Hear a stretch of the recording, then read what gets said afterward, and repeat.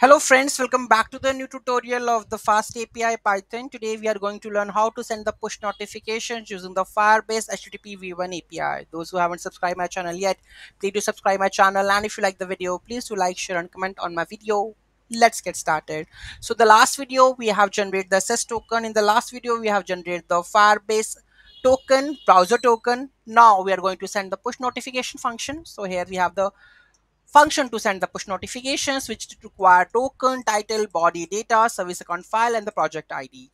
So project ID, this is the endpoint of the FCM. Okay, create the notification payload. So this is our notification payload with the message, token, notification, title, body, and the data. Okay, then get the SS token first. So this will help you to, this function will get the SS token, which we have already discussed in the last video. Okay, so this is the credentials that we have to add, and then it will give you the token for that one. Okay, and this is that one. After that, set the headers for including the SS token for the authorization and the content type. So make sure you have to add this one. After this, send the request. So request.post URL, you are going to sending the request. If the response is 200, that means notification sent successfully.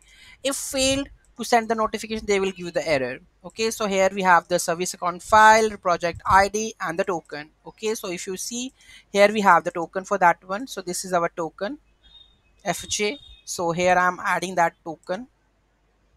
This is another token. I suppose, let's me copy this token and add it over here.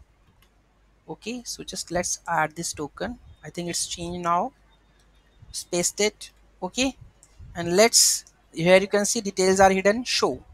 So here this is the test notifications, right? So this is a test notification. Okay, and this is the project ID you need to send, data, service account, and the project ID. If I try to run it again, here you can see again the notification will come.